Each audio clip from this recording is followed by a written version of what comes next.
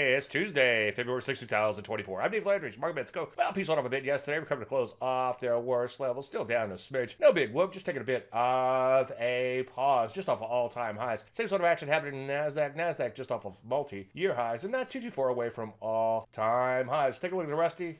Same as it ever was. Down a little yesterday off its worst level. Still down nonetheless. Well, more than a little. As you can see, wide loose on all over the place. It still has tons of overhead supply, as I've been saying. Ad nauseam. Most areas look pretty good, with few areas notwithstanding, such as energy, especially when you look within the energies, certain areas like the service providers not doing so hot. Back to the upside, drugs, look at this, just off of all-time highs, looking pretty darn good in here. Let's take a look at the semiconductors.